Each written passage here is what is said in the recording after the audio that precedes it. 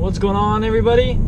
It's Thursday, June 2nd, and this is my Mercedes experience.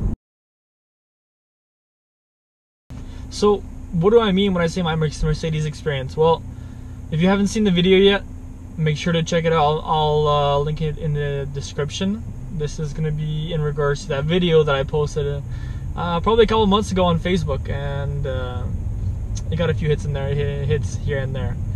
But have a look at that before you go on with the video. If you already know what it's about, then keep watching.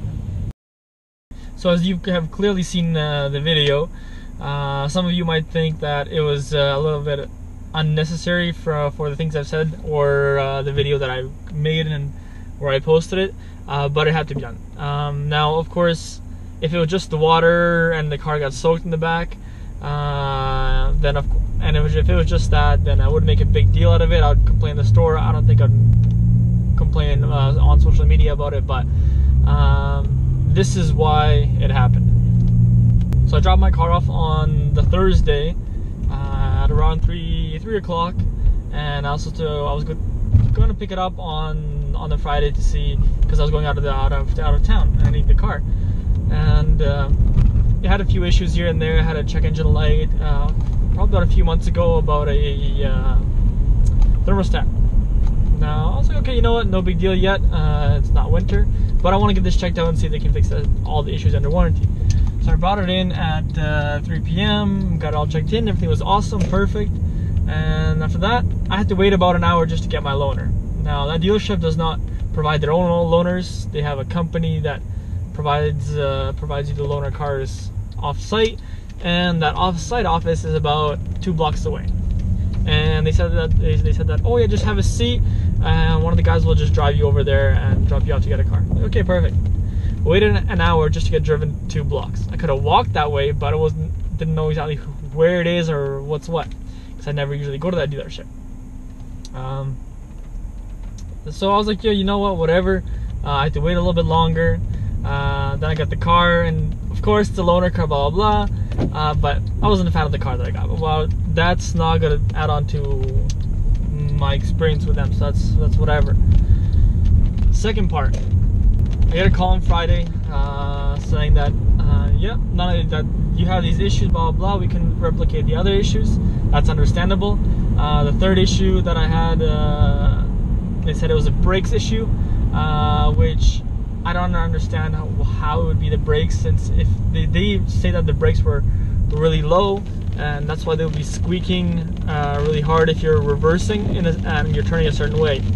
But that, if the blow brakes are really that low, that means that should be happening at every single time, right? But that was happening maybe once every few weeks, maybe once a month. So I was kind of like, whatever, you guys know, you guys know what you're doing, blah blah blah. So none of the issues were covered under warranty, so I said, no, don't worry about it. Well, I'll do the work myself. I will pick up the car at 3:30 again today, and that's that. And that call I got at 10 in the morning that day, so I had plenty of time to get my car ready. Then I get a call back about half hour later, around 10:30, and I was just reminded that I have to pay the diagnostic fee. I was like, okay, no big deal. I'll still pay the diagnostic fee, and I'll pick it up around 3:30. Part 3, this is where it gets interesting. So I come in at about 3:30, roughly about 3:30, maybe 3:25ish, whatever. I talked to the service advisor. She told me what happened, blah blah blah. The issues that I had, they're not covered under warranty, so much would be cost to fix them, all that stuff. So I go up to the cashier, I pay for the diagnostics fees, this and that, and just waiting to get my car keys, and the girl can't find my car keys. She says, oh well, she told me, give me a few minutes, I'll find your car. 5 minutes goes by, 10 minutes go by, she says, we can't find your car. I'm like, okay, how hard is it to find a black Mercedes at your dealership? Well, it's a black Mercedes, so obviously it's gonna be hard, but how hard is it to find a car in your dealership? Especially a customer's car. Wait another 10 minutes, I get say, oh, they're still looking for the car. Then like 2 minutes after that, I get notified. It says that the car is just coming out of detail, out of the wash. Sure, okay, whatever. Obviously, I'm already a little bit annoyed about this whole thing, and I'm already running late. Then I get my car keys. The car gets pulled out. She says, okay, so up front, I go get it, throw my bag on my in my passenger side in the back seat, and I look across, and my whole right door is soaked. You can clearly see all the spots as you saw in the video. I was like, oh, okay, what's going on? So I walked around, opened the door, and I was like, what the hell is this? So I was kind of, as you can see the video, I was kind of livid at that point. I looked at the back, looked at the front. So at that point, I went straight back to the advisor. I told her, hey, look, you gotta come out and see this. I showed this to her, and her jaw dropped. She could not believe what had happened. And she said that, you know, I can bring this back into the wash, it can be fixed right away.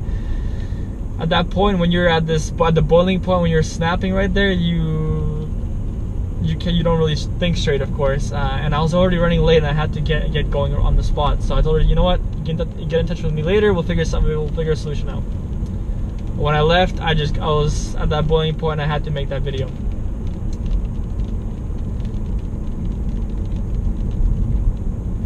So what happened for a solution? Well, I got notified. Well, I got a call from their service, one of their service managers or service advisors, not too sure, that same day, about 3 or 4 hours later, maybe 2 hours later, even before before I actually posted the video. He said, oh, you know, we want to do something, we want to fix this, but I was heading out of town, so I told her, get in touch with me again a little bit later, like next week. She says, okay. Next week comes, she doesn't get in touch with me. Okay.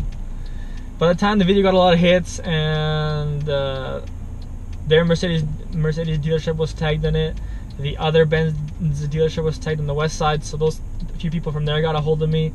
Mercedes-Benz Canada saw a video as well, and Monday morning of that next week, Mercedes-Benz Canada got a hold of me on the spot, said they're investigating the issue, this and this, and they'll get the manager to get in touch with me, and we'll go from there. We'll find a solution. At the same time, roughly about an hour and a half, maybe 2 hours later, I get a call from the other dealership, my dealership that I always go to, which is on the other side of the city from where I live. And they give me a call. They said, yeah, you know what, we'll bring you in for service, we'll look at your issues, take care of your issues, detail your car, it's on us, come on in whenever you're free, we'll schedule a date. And we scheduled a date that same day, which is awesome. That really made my day, because a dealership that didn't even cause those issues stepped out and fixed the other dealership's issue and made me happy on the spot. So that was great. Then, of course, I got the manager from this other dealership that caused this issue. Called me a couple times. We finally got a hold of each other, and we found we got to a reasonable solution. So that's all resolved in this, that, and that, and that. But from my thing, I did not like the experience that happened to me there, and I probably will not be going to that dealership ever again. But this is not a slammer video or slamming video about a dealership. If you are watching this and you know which dealership that is, feel free to go there. Your choice, and you might get a good experience, you might not. And the same thing with the other dealership that I go to. It's personal preference, honestly. Now, I do want to give a big shout out to the Mercedes-Benz Empton West dealership. That's the guys who take care of me, and they stepped up and they saw what I ran into with the other dealership, and they really took care of me without anybody asking them, which is awesome. And I really want to thank their team. I want to thank Victoria, the service advisor, who took care of me there, got all my issues fixed, got my car in for service. I also want to thank Rolly from their team. He's the one that gave me a call, scheduled all my appointments, took care of me without me even asking for any help. And of course, the rest of their team, such as Sheldon Hurst, Evan, I believe Chad, or the general manager of service, the other service guys. All of you guys are the best people to deal with. Definitely, if you want great service, if you're looking for a Benz, or if you're getting into a Benz, go see them. This is not a sponsored video. This is an honest opinion about mine, of the dealership that took care of me and how they took care of me. So big shout out to them, big props to them. That's what you call customer service on the spot. But with that said, that's it for this video. If you have any crazy experience that you've ever had with a car dealership, or at any kind of experience you had, please share them below. I'd love to hear more stories about other people's experiences.